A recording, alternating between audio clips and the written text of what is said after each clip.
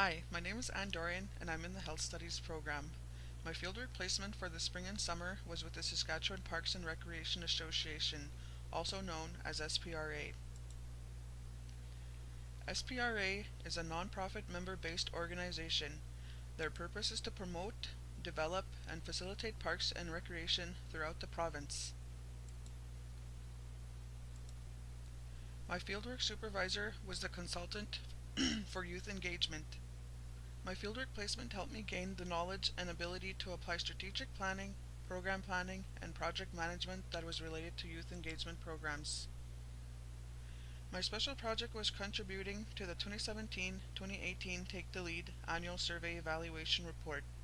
It was one of my learning objectives, and I chose this project because it gave me an opportunity to collect data and then writing a report.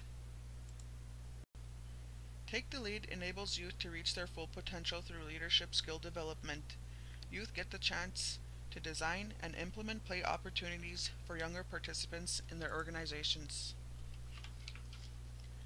Take the Lead is a Saskatchewan-born initiative that is focused on providing leadership and positive play experiences for youth and children.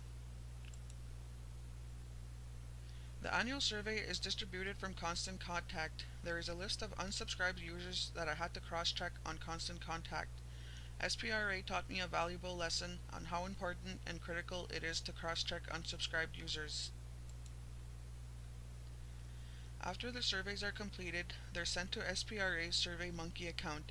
The survey was open for 3 months. It started in April 9 and ended on June 18. The annual survey received 111 total responses. 80 of the responses were complete. The total number of complete responses collected this year was less than in 2016 and 2017. This decrease could be a result of fewer leadership coach workshops being delivered because the process of updating Take the Lead resources.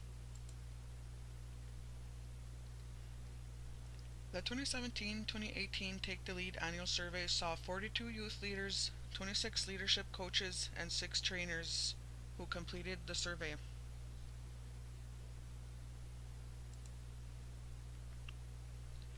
Leadership coaches are the persons most in tune with the program at the grassroots level.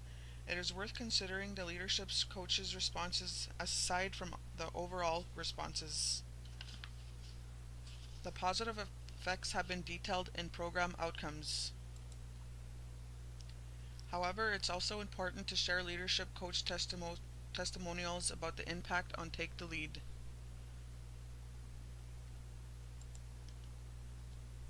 Youth leaders that are facilitating Take the Lead activities at school in 2017-2018 occur the most in playgrounds and outdoors, which is a success because of increasing the opportunity for outdoor play, decreasing bullying in playgrounds, self-management, and providing safe and active play.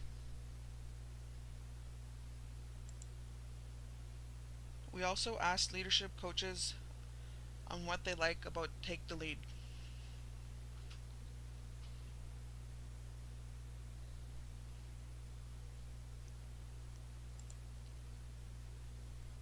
My special project gave me the opportunity to analyze both quantitative and qualitative data.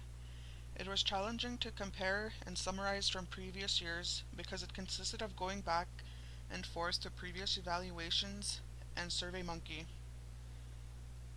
Me and my supervisor collaborated on the evaluation report, and I was glad I was able to contribute. Thank you.